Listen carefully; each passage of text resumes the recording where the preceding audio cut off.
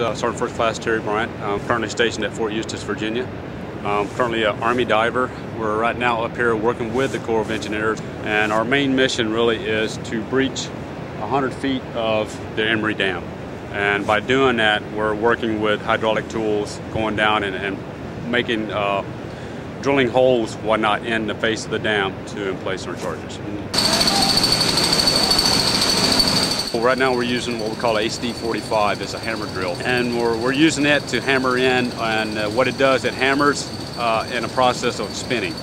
So we get to counting the rotation plus the hammering effect to break up the concrete, and also the drilling effect to drill into the concrete. And so we're using that tool to basically bust a hole into the concrete. Get down below, there's a lot of noise, a lot of water. It's basically just, you're on the backside of a waterfall. It's basically, you're almost in a cave on the backside of a waterfall, and that's what it looks like.